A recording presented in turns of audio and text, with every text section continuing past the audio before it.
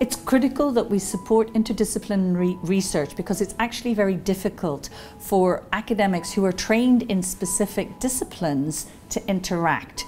So we as the funders can create the infrastructure. It might be a building, it might be a project, it might be a seminar, but also we can provide research that is truly interdisciplinary, because what we do know is that the real magic occurs when the disciplines collide. So it's in the national interest to actively promote and support interdisciplinarity. The social sciences have been far more effective, I think, than the arts and humanities in terms of answering questions that seem economically relevant. But we have, although we're mainly non-vocational subjects in the arts and humanities, we can link with the social sciences so easily in terms of being self-reflective, in testing models that show how governments work, in thinking about a lot of the soft areas like self-analysis, ethical citizenship, volunteering. Those are all issues the arts and humanities methodologies encourage us to do well.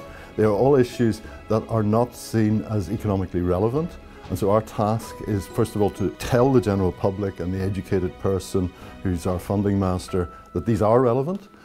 To argue very, very strongly that we have something to offer to community well-being and that it is valuable. You could say that my research is like looking for a needle in a haystack.